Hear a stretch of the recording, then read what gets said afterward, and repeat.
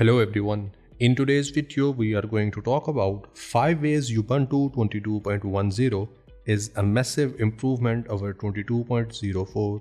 Myself Mohammed Zubair, and this channel is all about showing you how to become a highly paid IT pro really fast. So without any further ado, let's get started.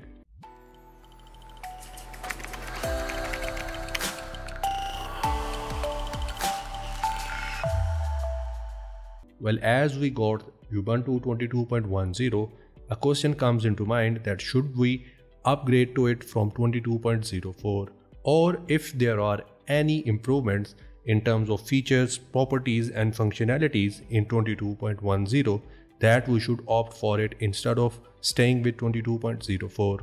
Well, 22.04 is an LTS release. On the other hand, 22.10 is not LTS, and it will get supported only for 9 months. So this is another factor that can force you to stay with 22.04. But wait, there are some features and improvements that are there in 22.10 that you will not see in 22.04. So let's talk about 5 such features. First one is Gnome 43. Well, let me open my terminal. Here I'll use a utility as neofetch. I'll hit enter. So here we have all the information about the system, and in terms of desktop environment, Ubuntu 22.10 is using Gnome 43, and because of that we have a lot of improvement in terms of the GUI and other functionalities of our Ubuntu. For example, you can see we have a new wallpaper available in here, and other than that we have new toggle menu. You can see now all of these are more like capsules, and with fewer clicks you can achieve more. For example, if you just click on your wide, from here it will give you all the available Wi-Fi networks available, and you can connect to any one of those available. Other than that, earlier we did not have screenshot icon available in this toggle menu, and now it is available in here because of Gnome 43. You just need to click on it and you can take screenshot directly from here. Other than that, you can see we have more options in here. For example, you have dark mode, airplane mode, night light, and it is not like these options were not available earlier in 22.04. Yes, they were there, but now we have more usability. Other than toggle menu, you can see we have a new desktop background. And other than that, if I open my files, if I minimize this one and if I change its size, you will see you will have sidebar appeared, and if I resize it, the sidebar will be gone. And if you want to see your sidebar in your minimalistic approach, you can still do that by clicking on show sidebar option. Here you can see this has increased the usability and user interface of your files and all the other application, and this is all because of your Gnome 43. So from here, if I go with my list option, so here you can see now we have more spacing between each category and each directory in here, and you can now select more than one with more ease. And as you can see, we have more gradient in between all of them, and it is more user friendly and pleasing to the eyes.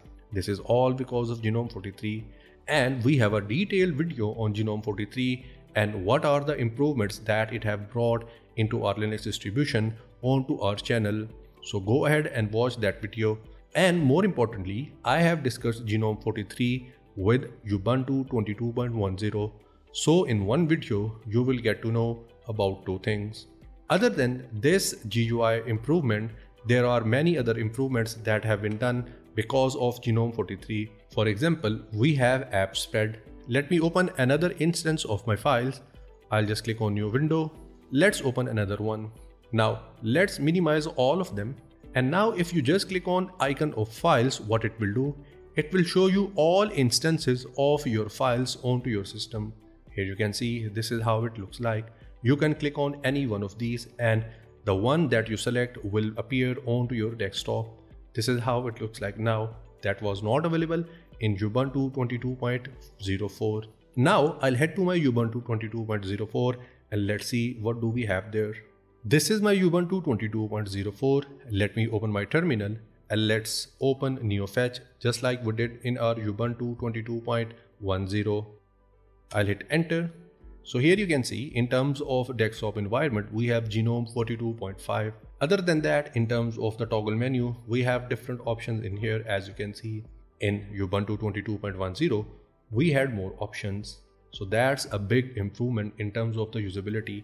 And let's see if we have apps thread available in Ubuntu 22.04 or not. So if I just click on it, here you can see we do not have apps thread available. So this is the first improvement that you will see. On number 2, we have PipeWire. Let me go to the settings, and if I go to the sound section of my Ubuntu 22.10, well, PipeWire have been included in Ubuntu 22.10. In Ubuntu 22.04, we had Pulse Audio. And you may also have heard a lot about the PipeWire recently, and it looks like that Ubuntu developers now have finally matured enough to include it into your Ubuntu's latest release. Although it has been available on Ubuntu for some time, but Pulse Audio has been the default audio server for a long time. But it has resulted in high required CPU consumption, Bluetooth connection difficulties, and there were some other issues related to Pulse Audio. But now, with the help of PipeWire, you will see more improvement with your audio files. That is not the case with Ubuntu 22.04. If I go to its setting, let's go to its sound section. So here you will see Pulse Audio. So this was the second improvement that have been done in Ubuntu 22.10. The third improvement that you will see in Ubuntu 22.10 is the kernel version. Because in Ubuntu 22.10, you will get to see kernel version 5.19. Let me just get out of this and let me clear my terminal. And here I'll write uname -r. Now we get kernel version as 5.19. So basically, your latest Ubuntu gets shipped with this version of kernel.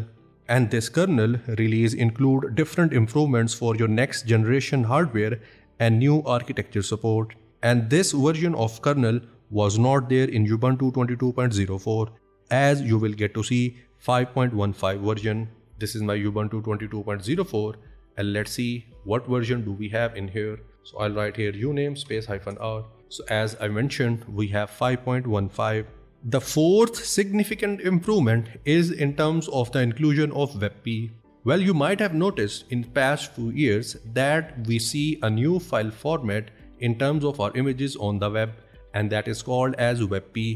Well, WebP was designed in order to make sure that file sizes are minimal, but they do not lose their quality.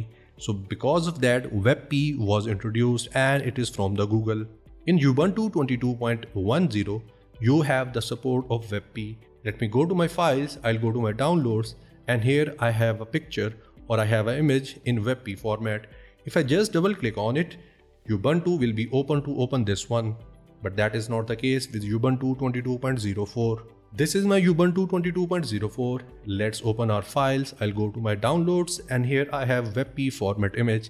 If I just double click on it, it says could not display because Ubuntu 22.04 does not support WebP image formats. So this is another improvement. On number 5, we have text editor. Well, now in Ubuntu 22.10, we have a new application for our text file called as text editor, and it is also because of Gnome 43. It is more sophisticated, more lightweight, and it has more option to go with. This is how it looks like, and do not worry, you can always install the one that you had in Ubuntu 22.04 in this Ubuntu version.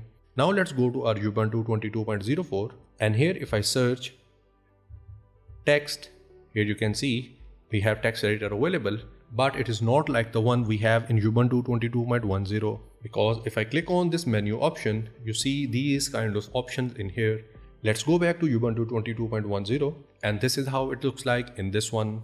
So this is another improvement that you see in Ubuntu 22.10. So these are different things that you should consider while choosing between Ubuntu 22.10 and Ubuntu 22.04. And the major one is Gnome 43, as I have discussed earlier. There is one more improvement that have been done, and that is GTK4. And because of GTK4, now your application's outline, your file manager, your files and different other things looks more sophisticated and more adjustable to the screen.